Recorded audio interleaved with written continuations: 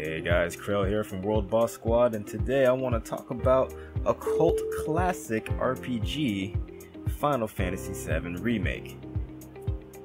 Now me, being a long-time RPG player, I've been playing RPGs since as long as I can remember. Back in Super Nintendo days, I've played Final Fantasy 1, 2, 3, 4, 5, and 6, up to the cult favorites 7, 8, 9, 10, didn't like it. 11, spent too many years of my life on. I played 12, 13, and 14. 14 was good, but wasn't good enough to have me stay. And 15 I've played the demo of. I got mixed feelings on that, which I'll talk about in a later video. Chrono Trigger, Secret of Mana, The Witcher, Dragon Age Origins. That's actually one game that I would actually put a little bit above Final Fantasy VII. But the list goes on, you guys get the point. I'm an avid RPG player. But Final Fantasy VII being the topic of this conversation, let's jump right into it. Now the first thing I want to point out, I'm not sure if this is something I should be worried about now, but since it's in the E3 trailer, I'm going to worry about it. These corridors. I'm not really a fan of corridors because that usually means one thing. That means the game is very linear. But not in all cases. It's still something to worry about. Now I give props to them. They do have the slums looking really nice. It looks like you can explore, you can move around, you have some freedom. So we can kind of throw out some linear worries here, but still. Given the quality of RPGs, or rather just games in general lately, have been, I don't know, they just haven't been up to par. So when I see stuff like corridors, it makes me worry because it makes me wonder how much they cut off. But given the nature of Final Fantasy VII, and that everybody knows, anybody who played Final Fantasy VII knows that you aren't really restricted to anywhere. Especially once you get to the world map, then it's pretty much anyone's game. Almost. Kinda, sorta. So let's go ahead and talk about the combat system. The combat system in the video looked amazing. Even though it's an early prototype, the combat system looks great. It's action combat, and it's no longer turn-based, which I'm pretty sure is a good change because I doubt turn-based combat is going to hold anyone's attention these days. That's remnants of a dying age right there. So the combat looks great. I'm not sure if you press attack once, you select the target and it's auto attack from there, or do you have to keep spamming the attack button? I don't know. I know in the menus you see attack, magic, item, summons, the basic stuff from Final Fantasy. Also, what's pretty cool is you can select which character you want to play as. So that's pretty cool for combat purposes. You know, you don't feel like playing as Cloud no more, let's play as Barret. You don't want to play as Barret, then let's play as Cid or Red 13, you know, whoever's your favorite. Now people are complaining about the voice acting in the trailer, which I think is pretty stupid to complain about right now. It was just a reveal trailer, the voice acting isn't final, it was just for translation purposes, so the people who speak English know what's going on. So I wouldn't have to worry too much about that. The game probably isn't even coming out until 2017. Around this time, 2017, around May or June, I'm guessing, is when this game is going to come out next year. So we'll see. Now moving on, let's talk about the limit breaks. The limit breaks look awesome. We've seen Braver, I believe Cross Slash, and Big Shot from Barret. It all looks fluid, it all looks beautiful, it looks great for early footage. Now one thing I do have concerns about, or rather I just want to know how this is going to work. We all know how summons work in Final Fantasy VII. You go to the summon menu, you pick who you want to summon, and you watch this whole 10, 15, 20 second, or if you have Knights of the Round, it could be up to like 2 minutes. That was a very long summon to watch. So how are the summons going to happen in this game?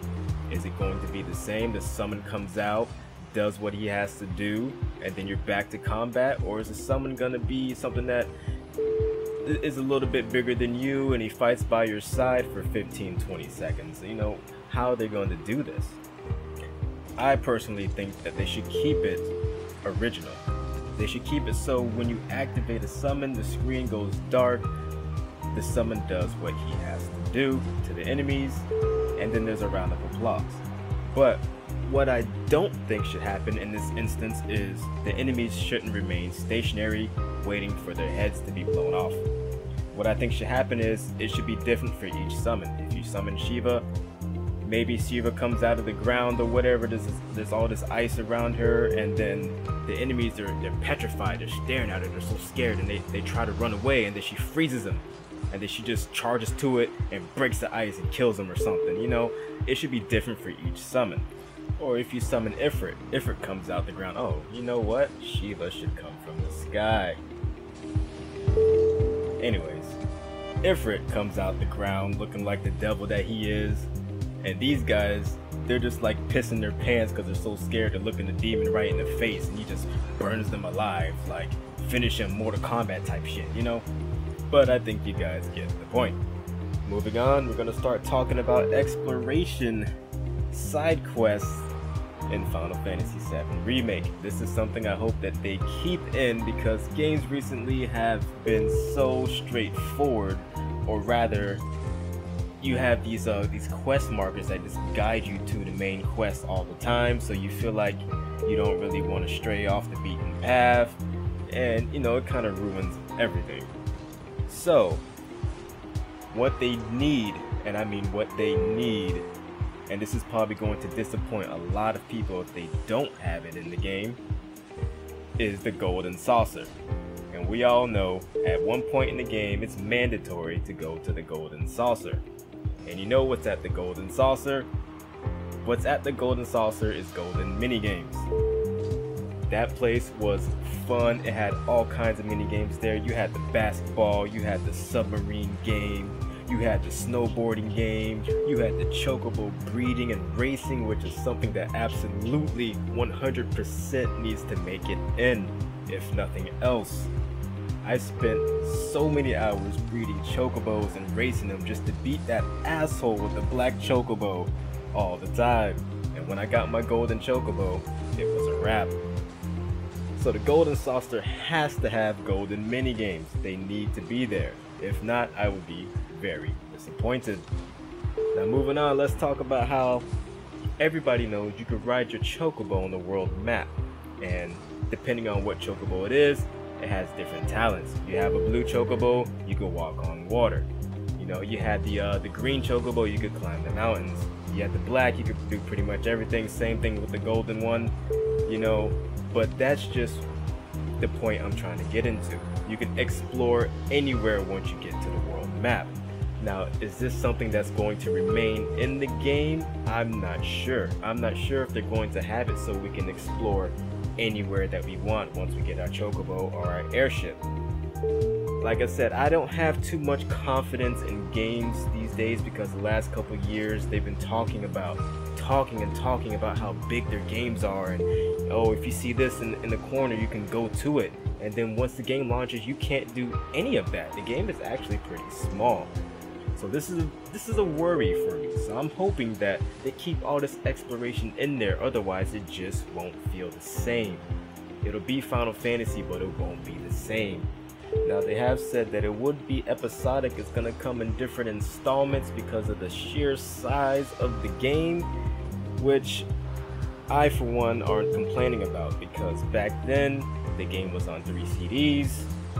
Some of you guys don't remember that, some of you are too young, but we had 3 CDs. Final Fantasy VIII had 4, I believe, but either way it was a lot of CDs. So it's no surprise to me that they have to make it episodic in order to fit everything on there. But it would piss me off if they made it episodic like that. They put it on different CDs and we're paying for each new installment, and then it's linear, or they cut out a lot of mini games, or they cut out a lot of side quests, you know, or they're taking shortcuts here and there. You know, that would make me a very upset player. Also going hand in hand with this is the change of story, or maybe the shortening of the story in order to fit everything on the disc properly, or a hard drive rather, whatever they decide to do. This is not okay. I'm pretty sure they're gonna do their best in order to keep everything the way it is, because they know they're walking on very thin ice here, okay? Final Fantasy VII, its fans, It's like a cult. It's a cult classic, okay? They fuck up one thing, just one thing, and their reputation is over. This is why they've always teased the remake for Final Fantasy VII, but they never did it. This is why they gave us Advent Children, you know? This is why they teased that one time. I don't know if you guys remember, a few years back they teased that they could do it, but they're not, because they know how thin of ice that they're walking on if they were to screw it up. But I hope for their sake and ours that they keep everything 100%. But that's gonna wrap it up for this video, guys. Thank you for watching my Final Fantasy VII Remake video. I really hope they're gonna keep it straight 100% exactly the same, and everything will be good, you know. But thanks for watching, guys. Krella World Boss Squad here. See you next time.